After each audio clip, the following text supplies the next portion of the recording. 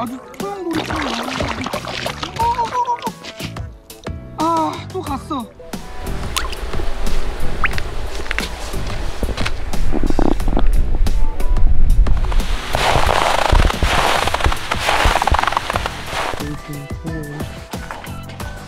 바로 바꿀게요. 감사합니다.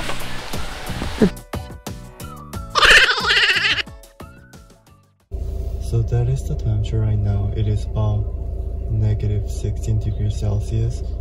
In Fahrenheit, that is about 0 degree. It's freezing cold. And I need to fish in this weather. Hello guys, welcome to my channel. Thank you so much for clicking my video. Wow, my nose is really red. Guess where I am? I'm standing on ice right now. So it's like a fishing ground. The fee is $30 per person and you can take up to 5 trouts.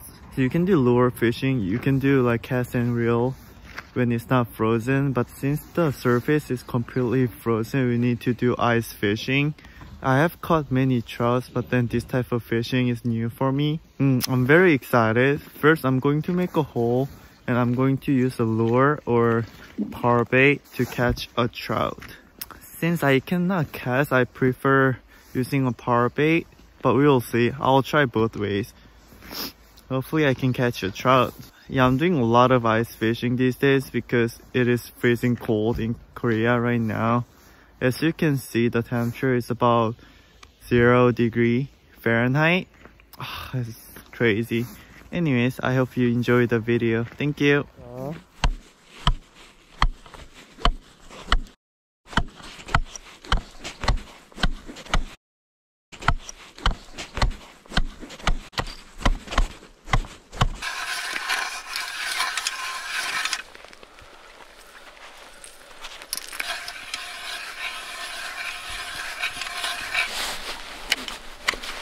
됐다.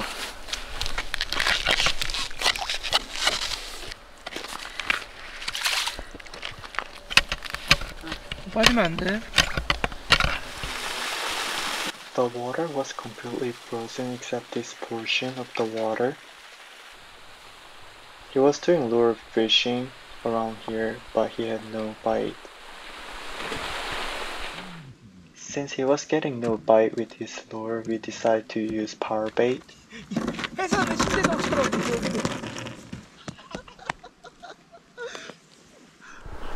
So this is my setup. I'm using power bait for bait. So when I get a bite, this float will sink into the water, then I can set my hook.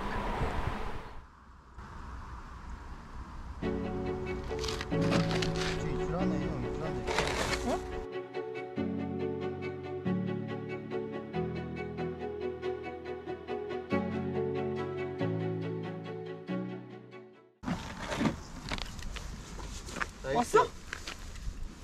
Soon, I will explain why I put the tip of the rod into the water. 왜 넣는 거야? 에? 얘 드랙이 없잖아요. 얘 줄 쓸리면은 저 엄청 약하단 말이에요.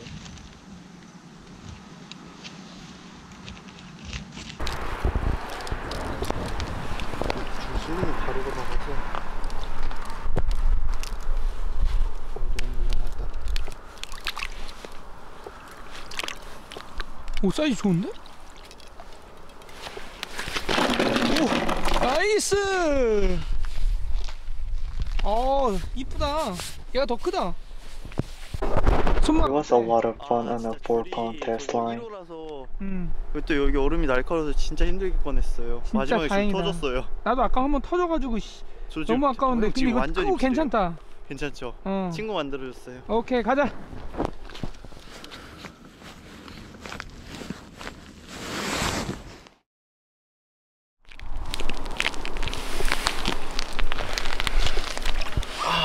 얘는 살짝 집이 부족하네. 친구 왔다.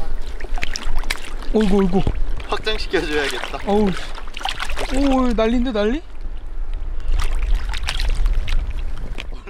Now I will explain why I put the tip of the rod into the water. First, it was a rental reel, so its drag wasn't working, and I was using a 4-pound test line. I didn't want my line to get caught by the ice. Sometimes eyes can be really sharp. This footage that you're watching right now is a good example of what I wanted to avoid.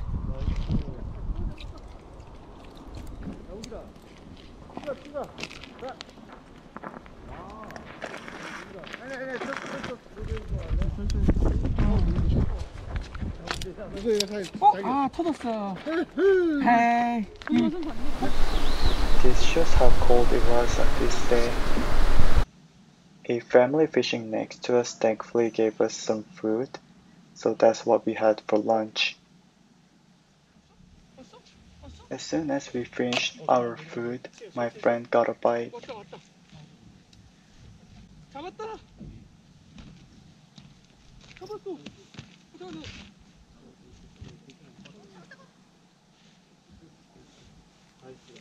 보일게요. 나이스.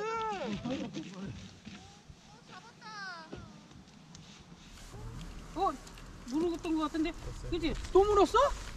쑥 들어갔잖아. 또야 또? 올려.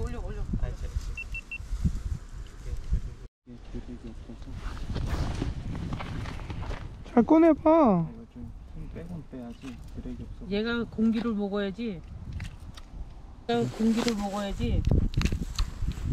자, 잡았잖아 또. 자, 됐어. 삼켰다. 아주 나이스하네. 날씨는.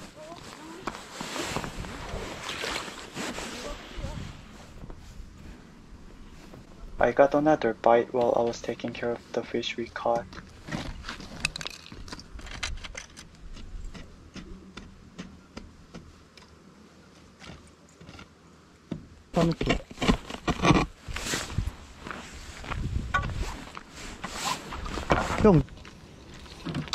형 넷지 어디 갔어? 아 확실하다. 저 한 번 찍어. 잠깐만. 형 거 찍었거든요. 응.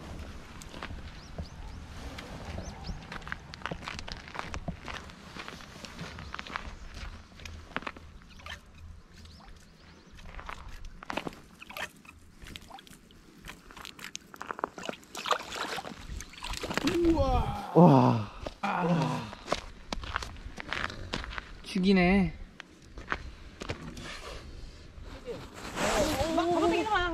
She's the owner of this place. She was very kind and gave us a lot of advices on ice fishing. 좋지? 예. 손맛 좋아.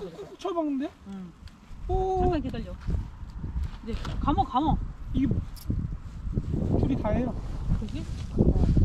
잡았다가 올려. 살살. 그 주둥이가 나와야 돼. 잠깐만. 얼음에 크다. 얼음에 있어 지금. 주둥이가 이제 나왔다. 자, 됐다. 올려. 되었어. 우와.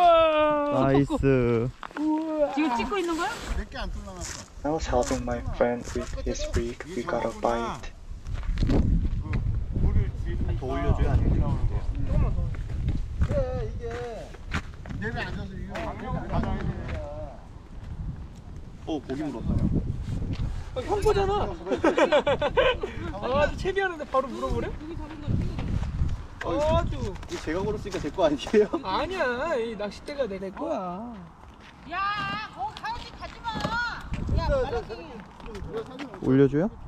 오호. 형, 줄 조심.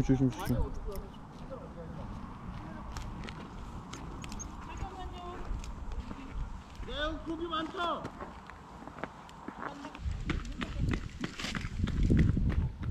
일로 여기야.